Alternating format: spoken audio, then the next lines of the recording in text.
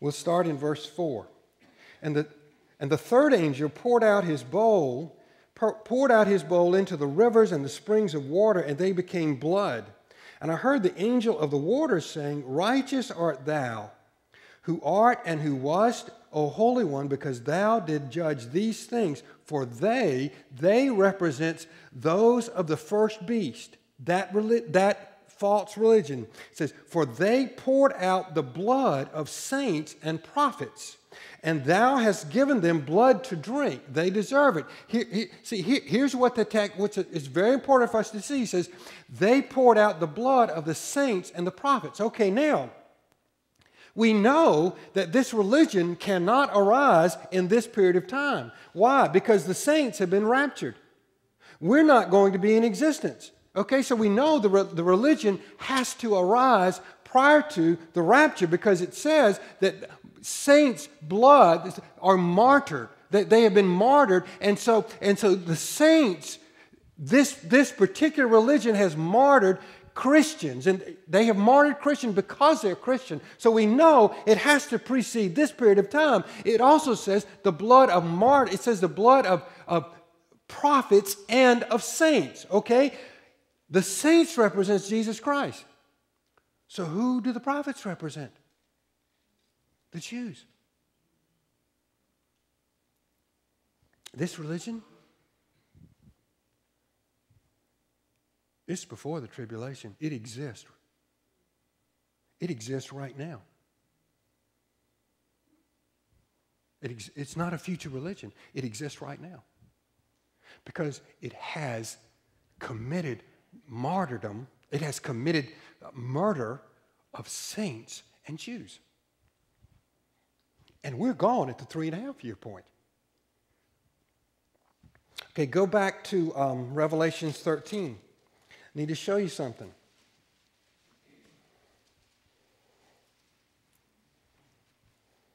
Okay, I need you to look at verse 7. Before I read it, I need to tell you something. It took me years before I finally submitted to the literal words of Revelation chapter 13, verses 7 and 8. It took me years. Because I didn't want to believe it.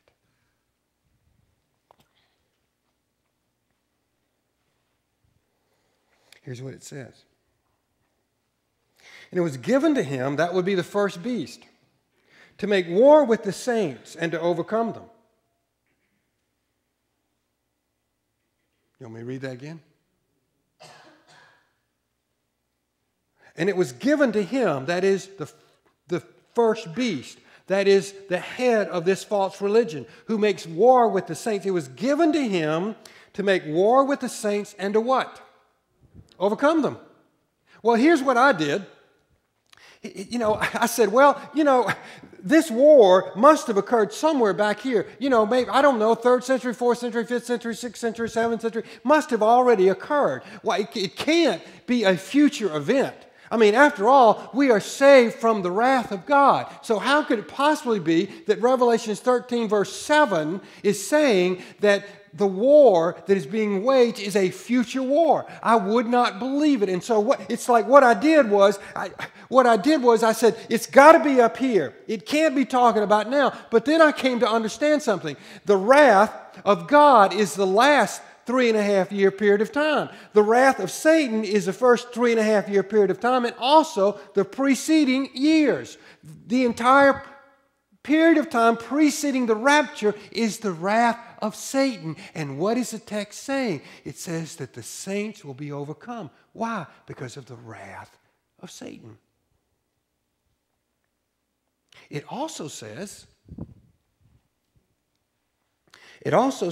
verse 5, and there was given to him, that is the first beast, it was given to him a mouth speaking arrogant words with blasphemies, and authority to act for 42 months was given to him. Notice, how long a period of time is 3.5 years? 42 months. You know what the text is telling us?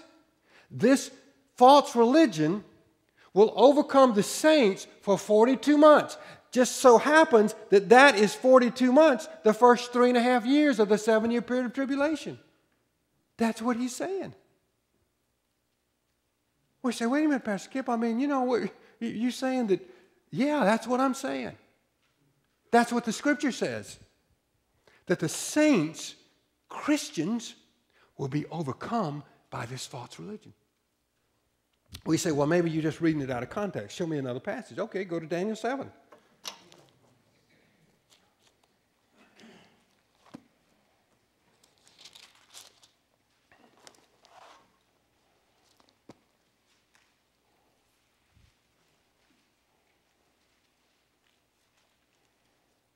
Let's start in verse 19. Okay, Daniel 7 is the passage that has those 4 beasts that I was telling you about earlier. Okay? The 4th one is the one that represents the same beast that Revelation 13 is talking about. Okay? It's the beast of the last days. Look at verse number 19. Then I desired to know, says Daniel, the exact meaning of the 4th beast, which was different from all the others. Well, you know why it's different? I'll tell you why it's different, because all the others, the preceding 3 beasts, were all political kingdoms. This one is not a political kingdom. This is a spiritual kingdom. This is a religious kingdom that is going to wage this war. I desired to know the exact meaning of the 4th beast, which was different from all the others, exceedingly dreadful, with its teeth of iron and its claws of bronze, and which devoured, crushed, and trampled down the remainder with its feet, and the meaning of the 10 horns that were on its head, and the other horn which came up, and before which 3 of them fell, namely that horn which had eyes and a mouth uttering great boast, and which was larger in appearance than its associates. I could talk another hour about those 2 chapters, those 2 verses, but we don't have time. So verse 21, that's the key verse. I kept looking. He's gone into the future. I kept looking. That's what the text is saying. I kept looking. There's something down the road that's coming. I kept looking, and that horn was waging war with the saints and overpowering them. Same thing. Exact same thing. And overpowering them until the Ancient of Days came. Okay, when's the Ancient of Days coming? The Ancient of Days, here's our problem. And that verse almost causes us to change the date of this and move it to here. But we're going to take the view that it's really not doing that, okay? We're going to take the view that it's right there, because it says that they overpowered them until the Ancient of Days came, all right? We could interpret that to say this is that time, the second coming of Jesus Christ, but we're not going to do that. Verse 22, until the Ancient of Days came, and judgment was passed in favor of the saints of the highest one, and the time arrived when the saints took possession of the kingdom. That's the millennial kingdom of Jesus Christ. Here's what the text is telling us. Oh, goodness, I can't talk about that now. Okay. Okay, look at verse 25. And he will speak out against the Most High and wear down the saints of the highest one.